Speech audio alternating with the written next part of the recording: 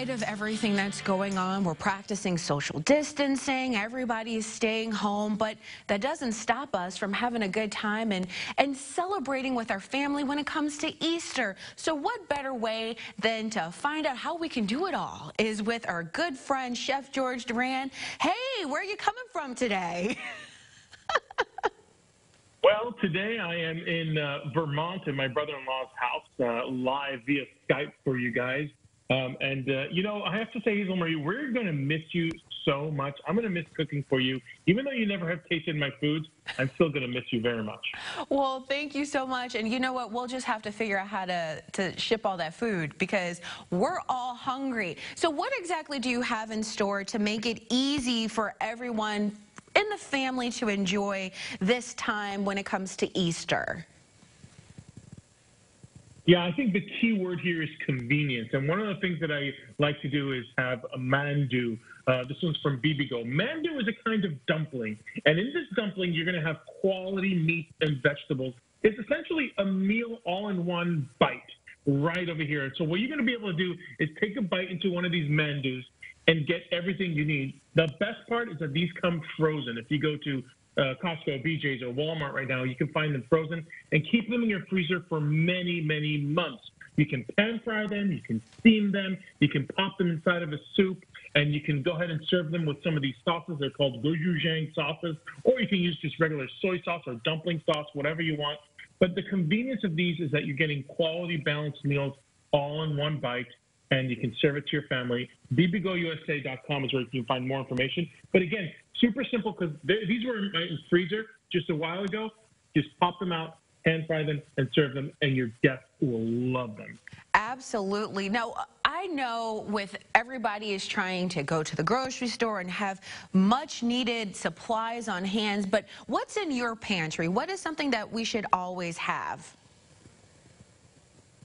You know, I always tell my friends that having a good quality protein is really important. So for me, that's ham. I got to always have ham in there, and particularly a double smoked ham. This one's one of the best. It's from Kentucky Legends.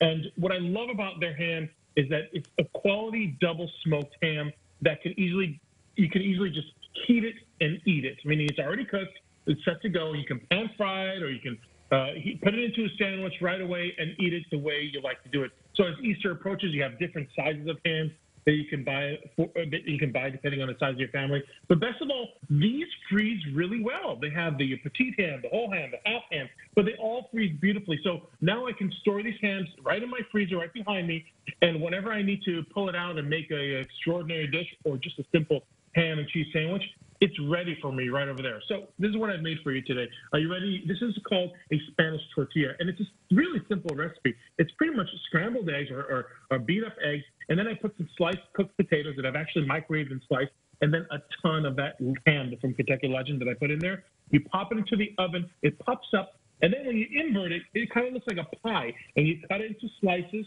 and you can serve it for breakfast, lunch, even put it next to a salad and serve it as dinner. Best of all, I can even serve it last second, leave it out with toothpicks and serve it as an hors d'oeuvre for my friends and family. I love making this dish. Yum, and so convenient. I mean, you really have thought of everything. Before we wrap up, is there another staple that will be on your table for Easter besides the ham?